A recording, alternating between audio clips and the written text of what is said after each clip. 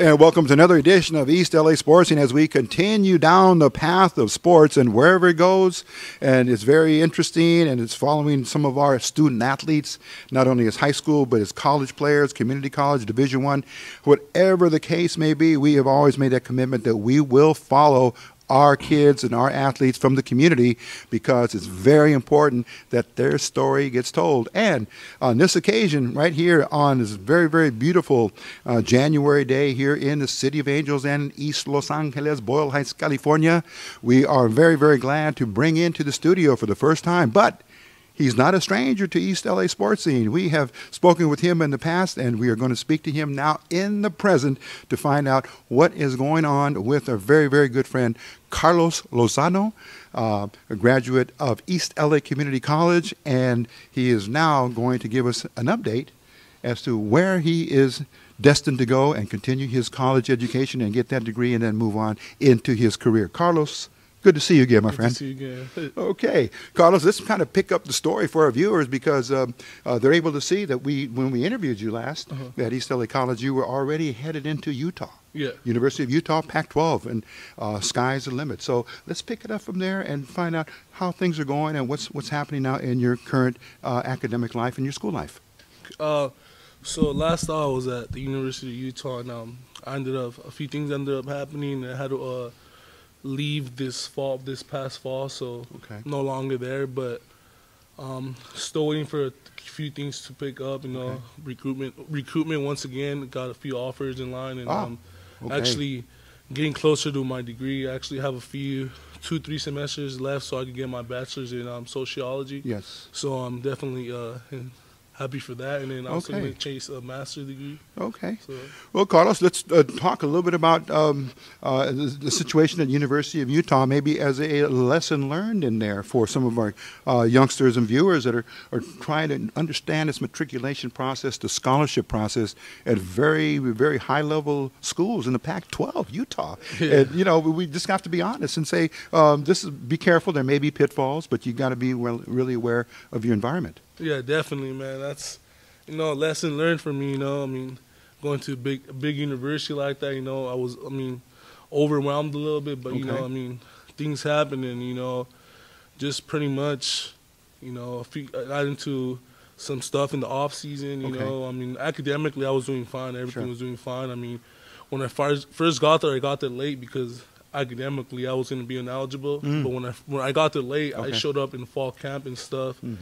And just what messed me up was the whole thing getting late there. So, you know, my best, you know, advice is kind of try to get to a program, you know, in the off season, so you can get a chance to get in shape and, you know, pick up the whole, you know, be able to, you know, acclimate to everything out there and stuff, because that plays a big role and stuff. Okay.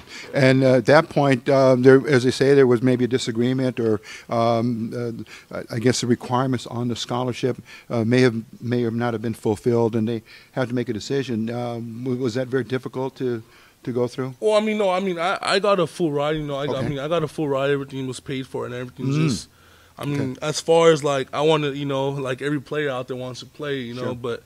So I wasn't gonna have the chance. I felt like I wasn't gonna get the chance to play this year. So of course, as a player, you know, you want to be on the field. So I wasn't gonna cut myself short. I wasn't gonna win the job because, you know, I was having a few problems with my coach, my offensive line coach. We weren't getting along very well. You know, I disagreed on a few stuff that he was agreeing on, and you know, basically said, everything was going good until like that aspect. So I pretty much said, you know, I want to be able to like be somewhere I'm gonna get a chance to play. Yes. So I just said, you know, I'm gonna leave this institution, and just went up to the coach and, you know, pretty much said that I was going to leave, so that's what I did. Okay. And you were honest with them, and you spoke your mind, and that's the main thing. Yeah, that's and again, a lesson learned. Do not be afraid. Don't have no fear. It should have happened a lot before, but you know, I was afraid and stuff. Of course, you know, it was my first time, you know, going through that process. So I was a little bit scared. I should have left before the spring because that's when it was happening, but. You know, I wanted to give myself a chance. You know, I was, you know, pretty much, you know, I lesson learned. You know, I I did it a little late, but not too late. Okay. But I mean, I'm in the situation right now where I Okay. could still, go back and play 2 years of football and get myself a degree and still have a chance Okay. for the NFL. Now, let's go, Carlos, to what you said probably in the opening remarks, that you have other offers. Yeah. So let's seize on that, because that's your next step, where other Division I schools or maybe Division II. I'm not sure of the eligibility requirements within the NC2A, but certainly you have eligibility. And your options now are coming to you. So can you talk a little bit about that? Yeah, definitely. As far as Division I would have 1 year of eligibility. So, I mean, I feel like I need 2 years of football to really give myself a chance to play on Sundays. Okay. So, I mean, I made up my mind I'm going to go the Division II route. Okay. But that's actually being a huge problem right now, because once I left Utah, I went to an NAIA school out in Mississippi. And they're trying to tell me, when I first got there, they were going to change my whole degree and stuff. Okay. So I was going to cut it. So I was like, nah. I was lied to when I got there, you know. No. Another lesson learned, you know. Okay. Done. So when I got there, it didn't turn out to be that I wasn't going to be able to graduate until 3 years later. Oh. So, I mean, that was a big issue. So I was like, Sure. you know what?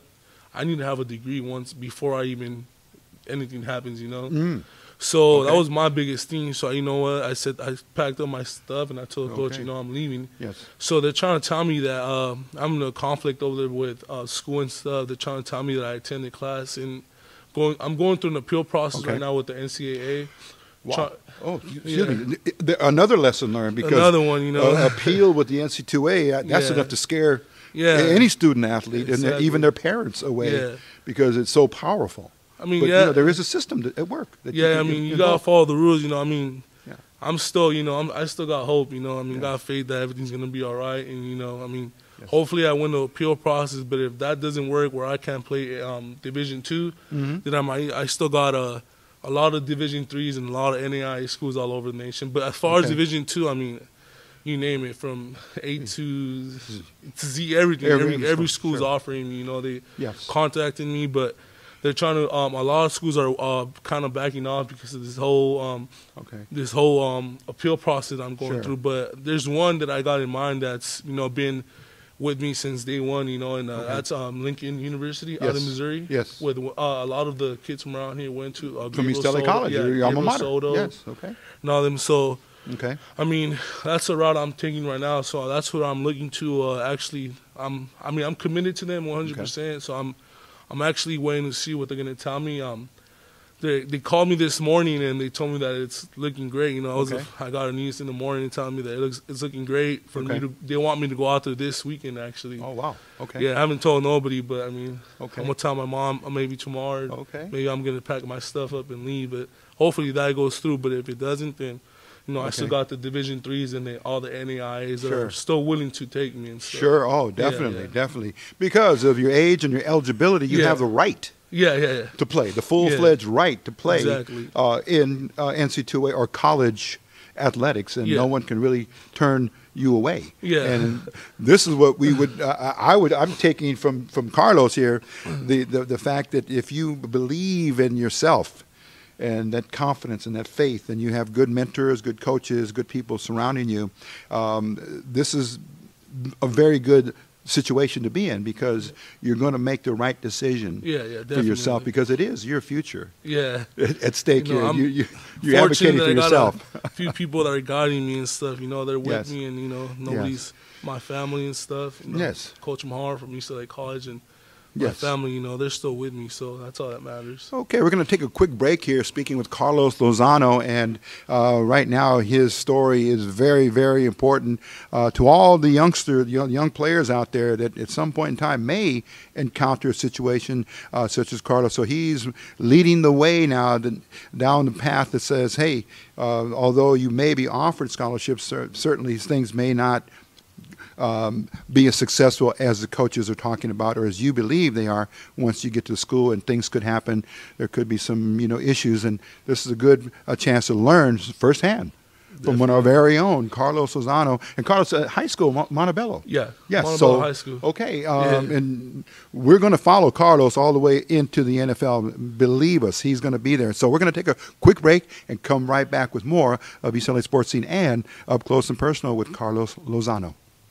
And speaking with Carlos Lozano, it is his dream, and he will pursue that to play on any given Sunday in one of the premier leagues in the world, the National Football League. And make no mistake about it, there is room in the league for a player and an individual like Carlos Lozano, because he possesses the size and the strength, desire, ambition, and of course knowledge of the game. And Carlos, we were talking about just getting back on the track with the Utah experience. It's tucked away now. It's under water under the bridge. Yeah. And you from there, you came back home. Yeah, I did. And you embarked on a personal mission. Tell us a little bit about that.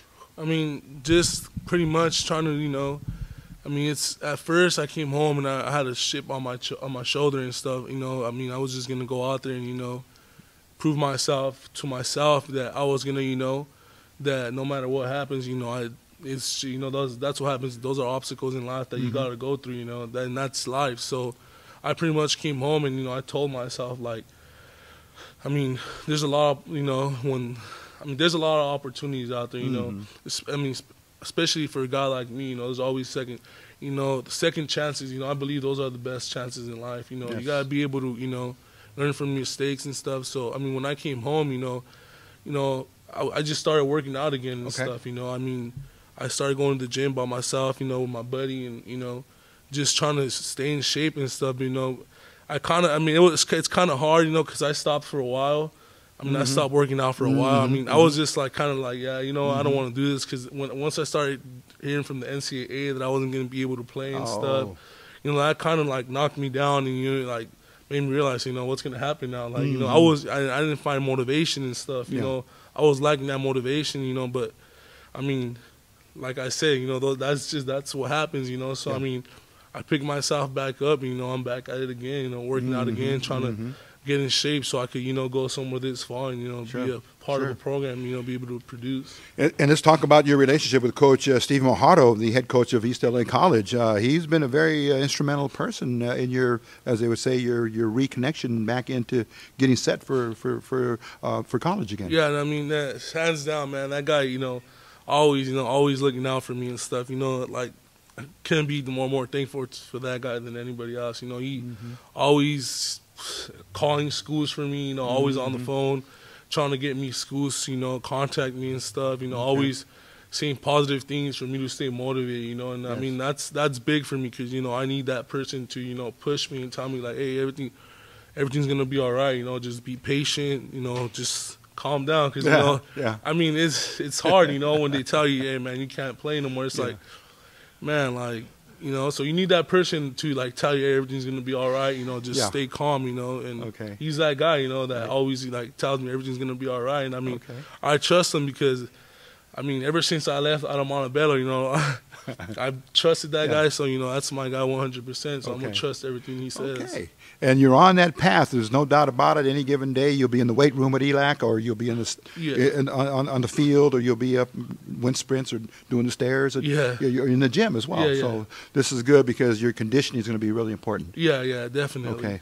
And Lincoln. Yeah. Let's talk about that. It seems like that may be the best one of the top 3 options that you might exercise. Yeah. I mean, definitely. I mean, like I said, I have every school out there, but they're the only one that are, like, actually willing to go through the whole process with me and stuff, because a lot of people are telling me that I'm going to have to sit out another year of football, so sit out another year, but 3 years of sitting out is going to be tough for me. So I mean, I told myself, if I got to sit out 3 years, then I might as well just hang it. But Lincoln's bearing with me, they're going through the process with me, so I mean, that's my number one candidate right now. And there happens to be a good coach there that pick up your interest as well for the future. Yeah, I mean, Coach Jones, he has a few connections to the NFL. Our punter, that Julio Segura from ELAC, that played at ELAC, he's out there, and he already has the Kansas City Chiefs, the St. Louis Rams looking at him and stuff. So that's opening doors for me to go up there. Once they look at him, they're going to look at me, and that's who's this guy. So okay. Now, Carlos, we wanted to get into your mindset, so to speak, because you had the year off, and most likely you were watching a lot of Utah games, and you were watching also Division I, and then of course the BCS, and a very exciting final game there for the BCS championship. I'd like to know if you're watching the game. If I was sitting in your place watching the game with you, are you looking at it maybe from perspective of, say, the linemen? Are you looking at the overall team concepts or framework? To tell you the truth, it would. I mean, I would rarely watch. I mean, the only person I would really watch is my boy Anthony Denham, who's up at Utah. And a few of the other guys that I play with at ELAC, like Chris Clark at Syracuse and all them. Yes.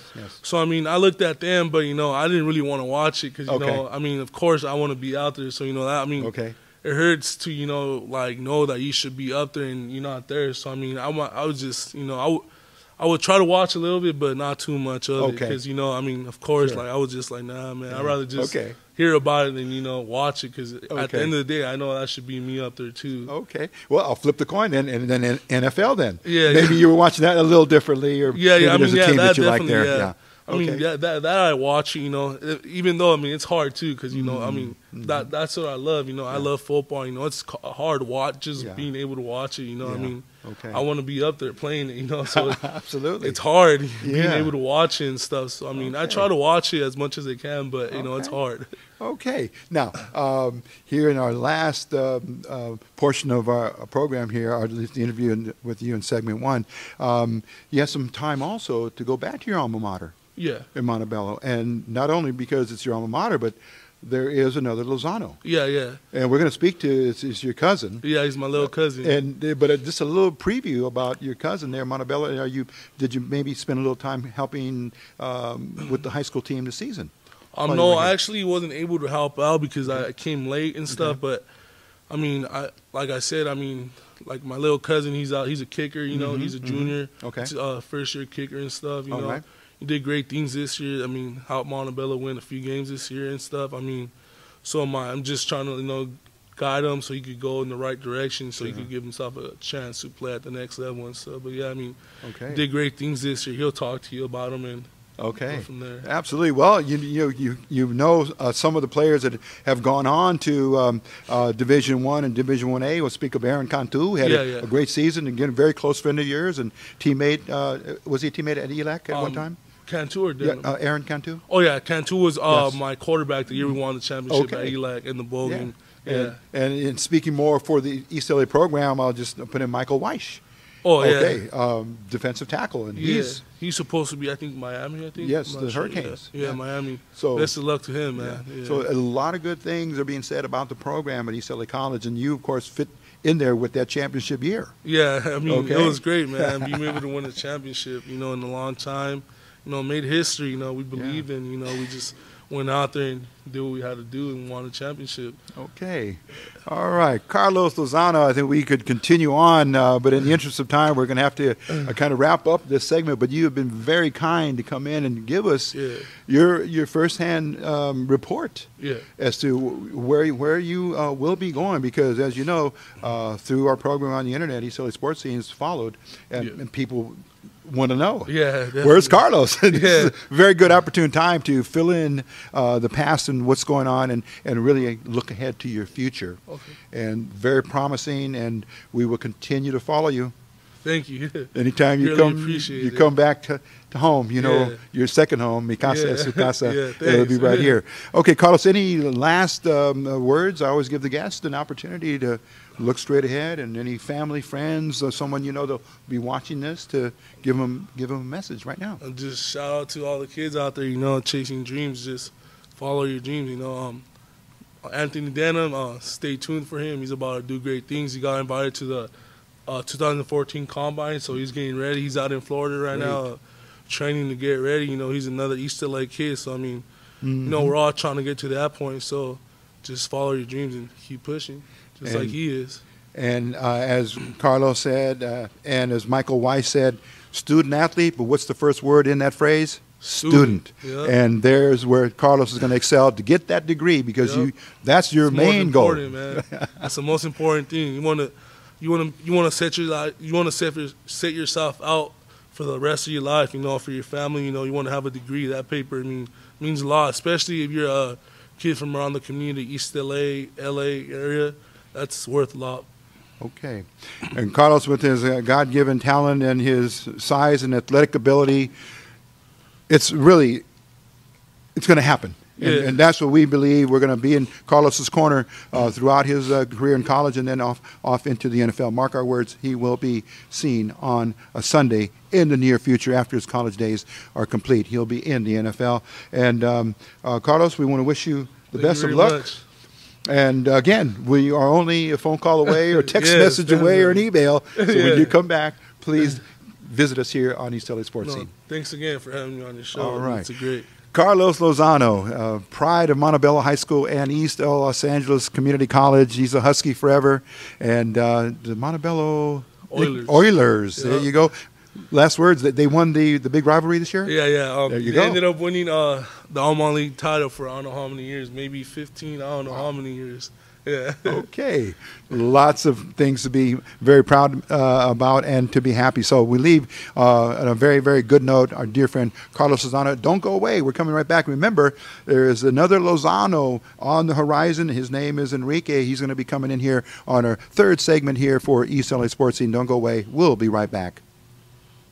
And welcome back to our third segment, and it is a family affair, the Lozano clan here with Carlos first, of course, talking about his endeavors now getting back into college. And he said, Rico, hey, my first cousin, Enrique Lozano, a junior at Montebello High School, how about bringing him on and let's get his story going now at this age? And I said, Carlos, great idea. Bring him so our viewers can now meet and greet for the first time Enrique Lozano. And how you doing, Enrique? Good, yourself? I'm doing well. Thank you for coming. And another story developing here in the Lozano family. Yeah. All eyes are set on you. And let's talk about your specialty in Montebello High School.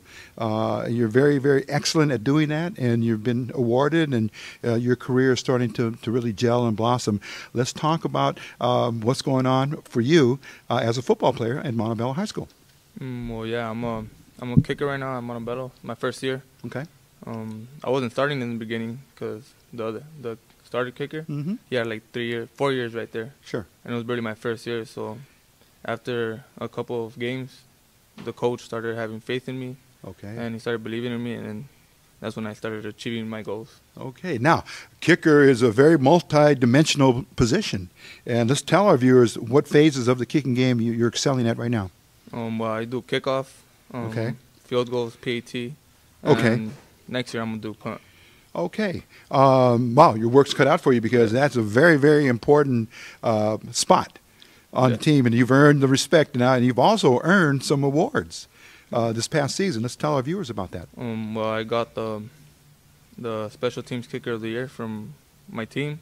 Okay. I got the Almont League kicker, the aerial kicker for Whittier. Mm-hmm. And okay. Yeah, that's pretty much it. And I scored. I passed the record for 54-yarder at my school. All right. And some other long-distance field goals here and there. Okay. And we were going to ask about that exactly, the best accomplishments that you performed this season, this past season. And I know that the field goals were very important for you. Any of those were game winners or school records maybe? Well, the 54-yarder against Northview was the school record. And I scored 3 against BG, which helped the momentum. BG would be? Bell Gardens. Okay, Bell Gardens, all right. Which helped the momentum build up for the team. All right. Yeah. And in the big rivalry game with Sure, how did that go? I had one to kick, but they blocked it. Bad snap. Oh, okay. But yeah, we recovered it and we scored a touchdown like that. Okay. Yeah. Now, we have some things here on your profile. Enrique, we want to get into those. And let's talk about, again, the football portion of what's happening because season's over, but it really doesn't end for the whole season. You just get a little time off to let the body rebuild and regenerate. But spring practice will be coming up pretty soon. The weight room is going on. But take us now into the spring and then into the summer camp and then the season for 2014, the expectation that you have for yourself and then the team and the coaches. Well, right now I'm trying to work on my kickoffs, especially because I need to put those into the end zone. Okay. I go to camps to work on my kicks, and I'm trying to focus on just kicking right now. Okay. All right. And as you mentioned, for your goals next year, 100% is what you're looking at. Yeah. 100%. Okay. Now let's talk about the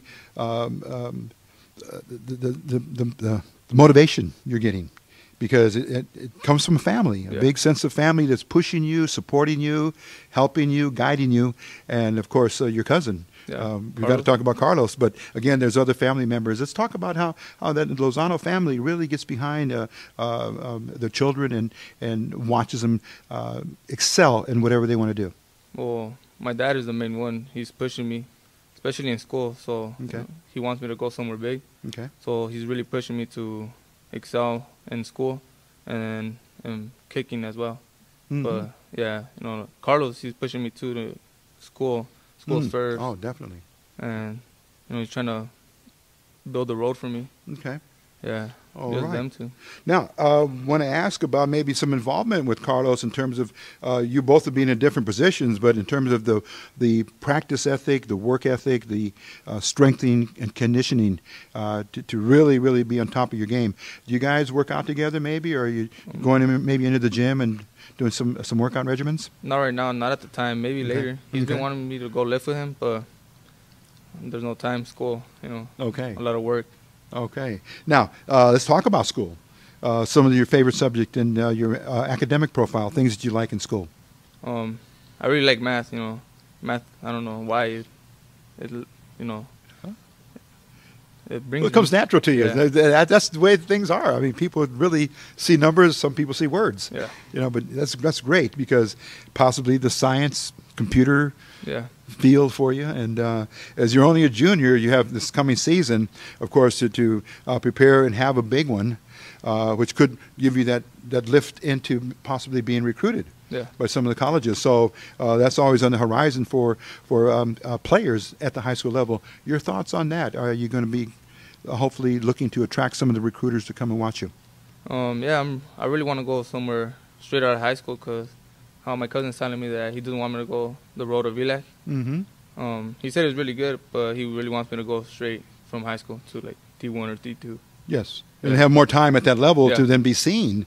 Because as we always have felt for Carlos, to go to the NFL is just as important for punters, kickers, to also be there on those Sundays and see the Lozano name on that jersey. And one never knows. But if you are able to really, as they say, perform it at the high level, sky's the limit.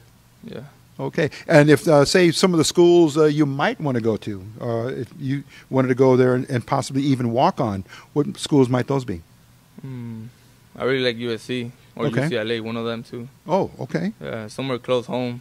Maybe Oregon, somewhere out there. Oh, okay. In the Pac-12, you like the Pac-12 conference? Okay, but as you know, there's SEC, there's all kinds of colleges all over the country that I know certainly that it would be nice to see one of our very own young Chicano, Mexicano, Mexican-American players with their name on their jersey, punting and performing on any given a day in front of huge crowds, and we hopefully will see you in that environment as well. Okay, quickly, Enrique, some of the players you may be watching in terms of techniques, in terms of learning and applying some of the things you learn to your craft, to your skills. Anyone at college level or NFL level? I really like Gostkowski. Okay. The Patriots. Yeah. Okay. I really look at him a lot. Trying to get whatever his technique. Okay. Yeah. Okay. And anyone in college level? Not really. Okay. Favorite college team? USC. Okay. Favorite pro team? Patriots. Ah, okay. All right. And let's see, the other thing here. Oh, yeah, your hobby, I notice here that there's another sport that you like. Tell us about that. Soccer, yeah.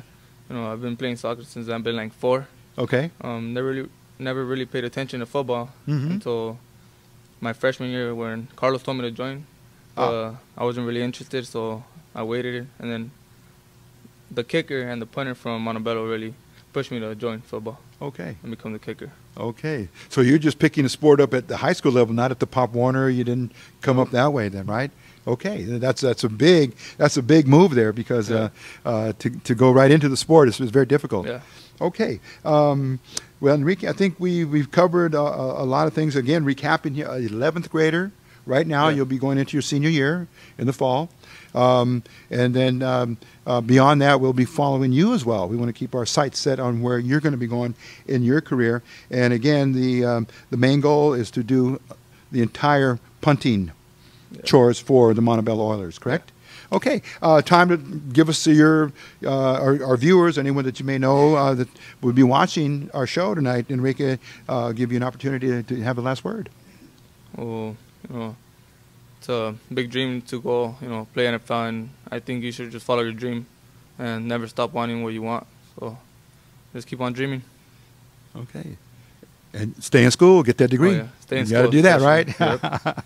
Okay, Enrique Lozano, we want to thank you for coming in, for giving us an opportunity to meet you, and now to follow you. Yeah. Just like we're going to do for your cousin Carlos, and it's going to be with pleasure and a lot of pride to see you grow as a player, as a student athlete, and then off in your career, whether it is in the NFL or whether it's a doctor, a lawyer, computer specialist, whatever it may be. We want to let you know that we're supporting you 1,000%. Thanks. Okay, that will do it for this edition of East L.A. Sports Scene, and it's still football season. It never stops because although the games go on, we still look at our players and look to build the profiles and keep everyone informed about new players and then those that have been interviewed or followed by us in the past on East L.A. Sports Scene. So, for Eric Sarney, yours truly, Rico Cabrera, thanks for watching this edition of East L.A. Sports Scene. And remember, stay healthy, you will be wealthy. Get out and into the outdoors or the indoors and do one of these sports. You certainly can do it. Basketball, football, there's soccer, there's rugby, baseball,